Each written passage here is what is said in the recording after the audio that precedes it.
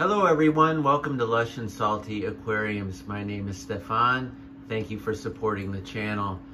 I had been intending not to film this aquarium for at least another week, maybe two, so that it would grow in. If you can recall from a couple weeks back, I basically intimated I was going to redo the scape of this 20-gallon Oase Cinescaper aquarium because I could no longer see many of the fish, including and mostly because of the green neon tetra. I have 24 of them, and I couldn't even find them when I looked for them with my camera, and you can watch that video. It's from a couple weeks ago. The tank was gorgeous. I love the way it looked.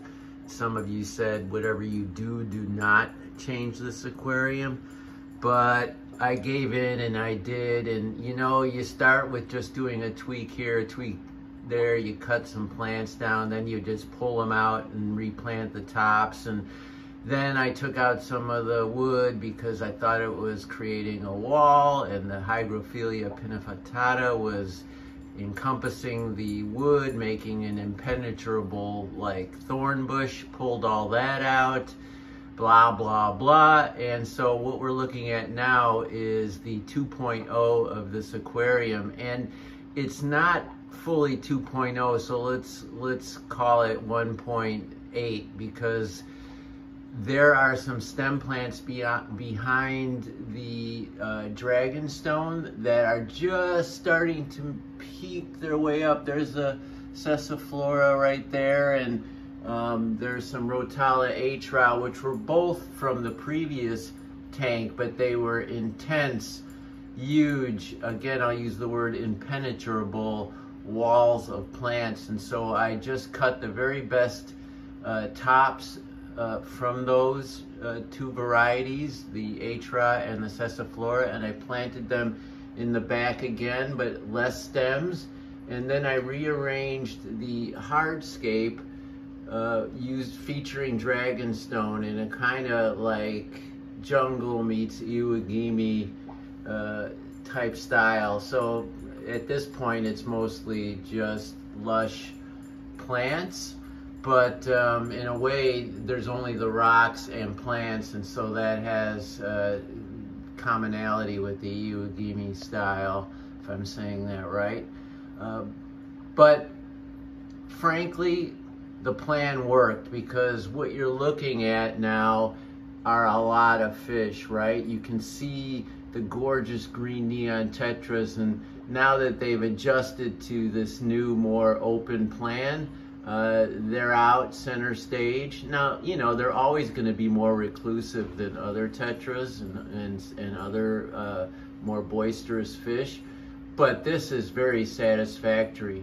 And then after an intense amount of research, I decided to add another group of tetras, and I chose the gold tetra, and you can see some of them right there. There's a couple, there's three, right? And you see that metallic brass, gold, silver sheen. Very special. You know, if you tell someone you're buying a fish that's basically just a goldish silver, they'll yawn, right? But you need to rethink that assessment, because these are gorgeous, inexpensive, fabulous tetras, and they get along with everything. And I think they also complement the other fish in this aquascape, which is, you know, it's 20 gallons, so it's not really a big aquarium, but I want to have a lot of fish, so you need small fish, and these tetras, like the green neon tetras, are perfect.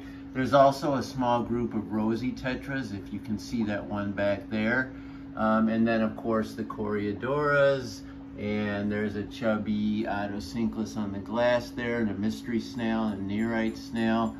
I can see everything, and you know, it's already growing in and being a little scruffy, but I'm going to let everything kind of grow, continue to grow, as if I had any choice. I mean, I suppose I could clip this carpet of dwarf sage and hairgrass, and I probably will do that.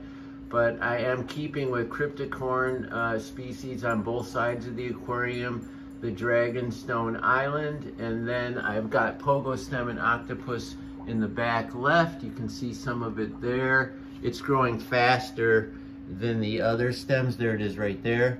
It's growing faster than the Atra, which I'm going to now show you. That's the Sessiflora, and there's the Atra. You can just see them back there. I've got 2 rings here so that the light will go through and attack those stems so that they'll grow and be vigorous. The pogo stem and octopus is more robust, and so the light coming through this incredible group of frog bit is sufficient for that plant. Now, on that frog bit, the reason I'm putting that in there is, you know, A, it looks pretty cool, but it might not be a permanent resident of this aquarium. I have it in there now to, while all the other plants were in disarray, I replanted so many things and pulled so many things. I wanted to continue having live plant growth that could pull nutrients from the water column so I wouldn't get an ammonia spike, high nitrates, and worst of all, nitrite. And so I just pulled a bunch of these topwater plants from my display tank and put them in here. Now, when the stems come in full flower in the back, I might pull all or some of these. But for the time being, I think it looks pretty cool, and I know it's doing a great job for me. Now, by the way, those rings, I found them on eBay. They're pretty cool. It's you know, I'm just made by a printer, one of the, you know, digital printer at 3-dimensional. And you know, it was like 20 bucks for the 2 plastic floating rings, and I was happy to give the hobbyist my business, and they really kind of work well. Now, I also switched the outflow pipe to what's called a spin pipe, which mitigates the flow. Remember, I talked about that in the last video. Before, I had a standard lily pipe and it pushed a lot of water, and that's great on some respects, but it would not allow for this frog bit to grow like that. And moreover, I think it was also contributing to the reticence of my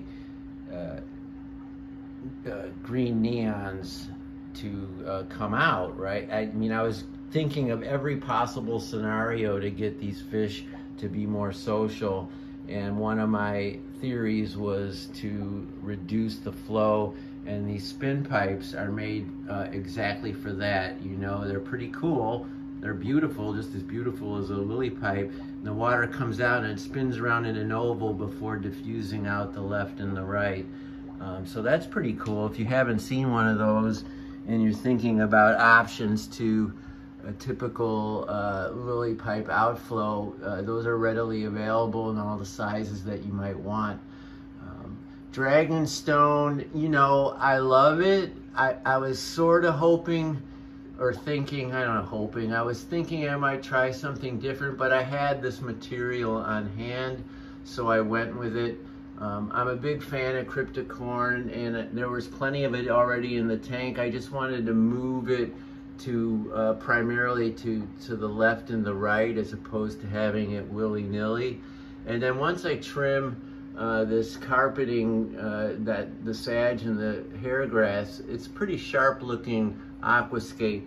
I haven't mentioned, I've encouraged Bucephalandra and different Anubias. There's Anubias petite and then some Nana. This is all bush along this perimeter here, and it's kind of a neat way to divide the front from the back. Before, I had 3 levels, you know, a foreground, a midground, and a background. I'm still gonna have that. Right now, it just looks like a jungle from this camera angle, but with a little bit of a haircut, you'll see the organized chaos, which is a hallmark of my aquariums. You know, it's chaotic and jungle-esque, but there is some method to the madness, and I do want 3 levels.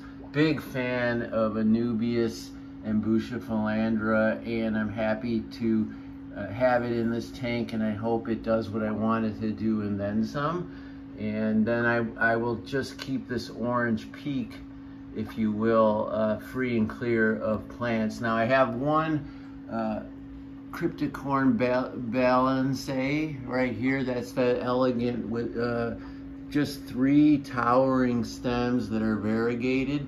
Pulled that from the display tank and put it there down in front. I think it adds a little bit of elegance to the aquascape, and even some tension, because it's sort of in front of something, and you know, maybe it's competing with the peak for, you know, primary what do I look at vibes. But there's some kind of, well, again, organized chaos.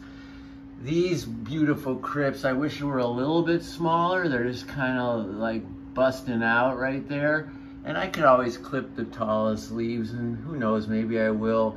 But for now, while things are growing out, I'm just gonna try to leave as much of it as is, especially since my new gold tetras and the green neons and everything else. Ooh, look at the long fin plecostomus. Very pretty fish, right? Whee! God, those guys are so cool.